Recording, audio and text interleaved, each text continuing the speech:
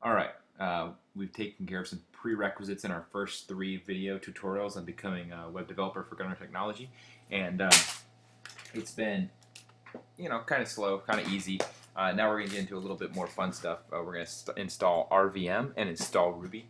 And RVM is a Ruby version manager, and the reason it's really beneficial to use on its own, but the reason we sort of require it at Gunner Technology is because we work with a lot of different clients with a lot of different requirements, so we're often switching between different versions of Rails, which rely on different versions of Ruby, and this makes switching back and forth between different versions of Ruby and gem sets very easy. So let's get started. We're taking a look at our Gunner Technology setup on our wiki, and this line comes from the RVM page. So we're just going to copy this and open a terminal window, and we'll run. This is for one user. This is for the only one user on the computer. If you want to install it for multiple users, you can do that, although it's a little more complicated. You have to add in each individual user to the group, and so we just prefer to do it on a user-by-user basis per machine.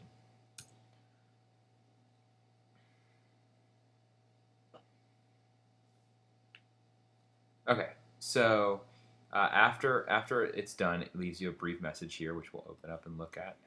It's a brand new computer, so I haven't actually changed my shell to be the way I like it. So basically it says close this shell and open a new one in order to use RVM. There's some more stuff further up. And yes, we have Xcode tools installed. No, we don't intend on installing MacRuby or JRuby or IronRuby right now.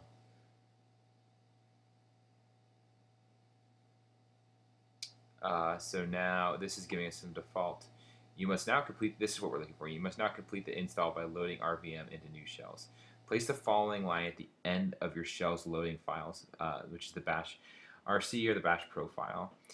So after all path and variable settings. So this is the line that we're interested in right here.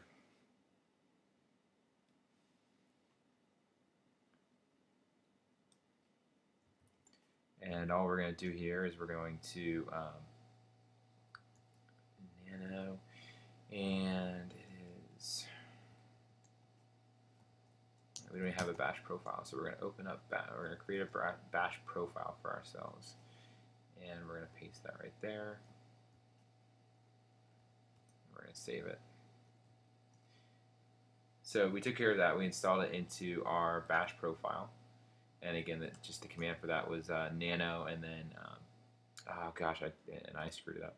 Sorry. So let me let's say I'm going to remove that bash profile because I installed it in the wrong place. And what we're looking for is in our home directory. So there is no bash profile, only a profile, which let's open that up.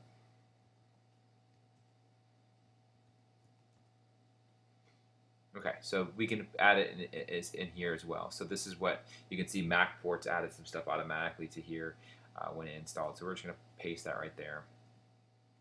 I'm going to save it. So what else does it tell us we need to do? Ensure there is no return from inside the bash RC file, otherwise RVM may be prevented from working properly. No, there is no return. It just means it doesn't exit out of the script prematurely. So I think that is all we need to do. So now we need to install the various versions of Ruby that we want to be able to use.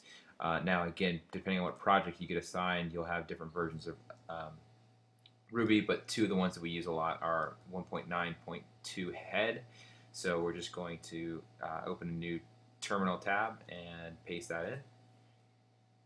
And it's going to install Ruby 1.9.2, and I'm going to pause it while it does that. Okay, so that took about 20 to 30 minutes for it to compile and download and all that other stuff.